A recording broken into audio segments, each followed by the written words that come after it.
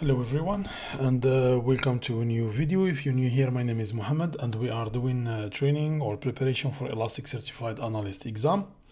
And in today's video or topic, we will start with analyzing data, and we will talk about this point, answer questions about given data using search and visualization. So during the exam and also during your work, you will you will be asked to show something, right?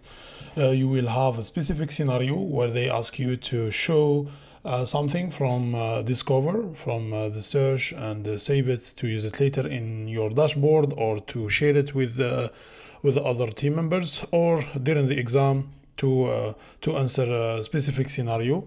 To answer the question, there is two ways, or in this point there is two ways. The first one is using the search, and the second one is using the visualization. For this reason, I have prepared, or there is two questions that we will implement. So the first one is show the male gender that based on New York and bought men's shoes. This is the first, so you can stop the video here and try to solve this scenario or this question on your own or on your environment, and after that you can see the response. So to do so, so here we will go to our discover here in Kibana, and we will choose the right index, so where this where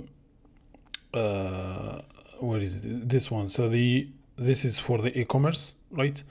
So I have to go to the e-commerce here, and for the e-commerce, if you open the e-commerce here, you will find the fields here. So so the gender, it will be this one, customer gender, and for the location, it will be this one, GOIP city name New York, and for the product type or category, it's this men's shoes.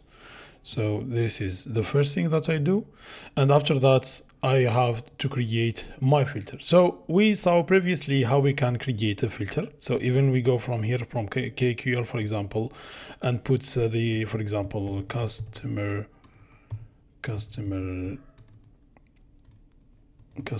gender like this, and you give a value, and don't forget to update to refresh the search, right? This is the first thing. This is just a reminder how to create a filter. The other way is like from here, you have this plus, you put the field that you want to use, you type it from here, the operation is, and here you select the value and you save. When you create filter, it's automatically update, you don't need to refresh. And the easiest way is from here. So you see plus and minus. If you want to filter in or filter out, you have the plus and you click and you will filter in. So this is the first thing. So we have male. The second filter, I will do it as the last one, is just from here. It's easy to create a filter. So it's like this. I filter based on the New York, and here I can see we have two. We have men shoes and men clothing. So this is two values. If I click on plus, it will create two filters. But in our scenario, they said it's just men's shoes. Mean this one I have to remove it. So don't forget this point. Or you can create it from here directly. So if you want to put only one value, you can come here, product category is, and here you put the value here, right? So you put, so I will go with product category dot keyword. Like I choose keyword to show me the proposition here directly. So I will choose men's shoes, and here we go. You have the filter and you have everything. So once you answer the question, so this is how it will be the scenario. It's not exactly the same. It can be something related to, let's say, data flight or other field or other data view. Let's say, for example, here they will ask you, for example, here to filter the flights that are coming from or the destination country is US, and I don't know, flight delay minute, or let's choose something else. This, for example, original country, this one, for example. So you will create a filter based on US and original city. I'll just choose. So it's not something like this. Once you finish, you are responding. So again, the other important point is the time range. They said for the last 7 days, for the last 2 days. For example, here it will be for the last 7 days. So if you reply for the first part and you forget the second, which is the time range, which is the last 7 days, here you are missing something. So you have to make sure that you are doing everything correctly. So let's return back to our filter or to our data view, and we'll go to our add our fields. So it's customer gender, and we said city, and we said men's shoes, right? So this, like this. So I will filter based on the male, on the New York City, and here for the, I will do it here, not men's clothing but men's shoes, like this. And we said for the last 7 days it will be like this. You have quick filter here. So as you can see, I have nothing here. I have to add more time, right? So here I have. So I will change the question here. So last 30 day. Here we go. So here you finish, you make sure that you save. So it will be topic 3.1, for example. Give it a tag to use it later, save.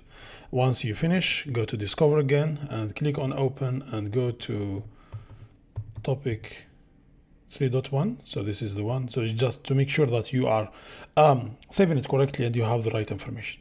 Here we go. This is the first part of the of this topic or of this point. The second one is create a visualization to answer a question. So here I want to open a bracket here. So when they said create visualization, we have learned in the past videos that we have to type to create a visualization, right? So we have lens or we create aggregation based. So here, if they did not specify, if they did not say use the aggregation or use the lens, feel free to use the one that you are more comfortable with, the easiest for you. So choose whatever you want.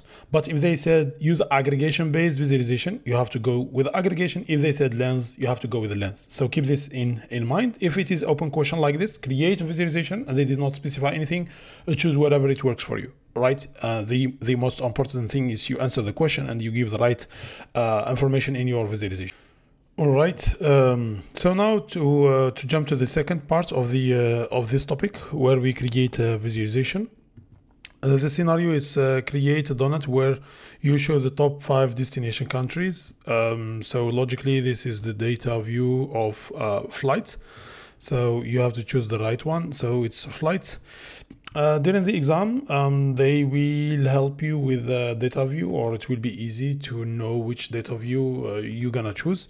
So here, data flight, or this is destination countries, mean it's a flight, so it's easy. So you come here, you have 2 ways. Even you search manually for the field, or you come here and search for the right the right field from here. So you click, and here you have the destination countries. Now to create visualization, again, you know how to do that. Even you go from here and go to lens, or if you click on the field here like this, if you click and you go down, you see visualize. This will redirect you automatically to lens and will create a visualization for this field. So if we want to change, so we already have suggestion. If you did not see the type that you asked to create from here directly in the suggestions part, you can click here and you go all the way down and you see donut or pie or whatever you want. So here they said the top 5, but here we see 6. So I have to remove these others. So how to remove it? So easy, you click here in advanced and you disable this one. And here we go. You have the country, US, Italy, Japan, Canada, and China. You have these values, right? Again, the time range is important. It's last 30 days, last week, last 24 hours. It depends on the scenarios, depends on the question. So make sure that you save it with the correct time range. So this is a topic 3.1.1, for example. I will put it in none, and here give a tag.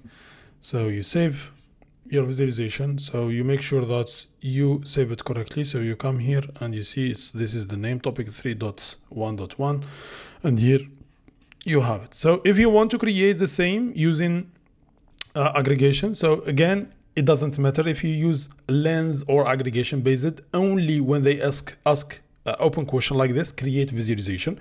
But I will also do the same example for aggregation based visualization. So it's here, create visualization, aggregation based, and we go to pie or donuts, and we choose the flights. Yes, this is the data view. So I will create slice for this donut. So it's term aggregation, and here I will go with destination country like this. This is top 5, and we click, and here we go. You have the visualization. So again, you make sure that you save it. Topic 3.1.1 aggregation based, none, boom, give it a tag and save.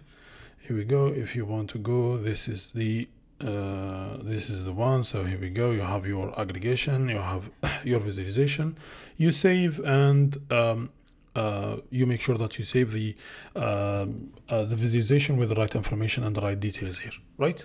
With that being said, we come to the end of this video. We'll see you in the next topic.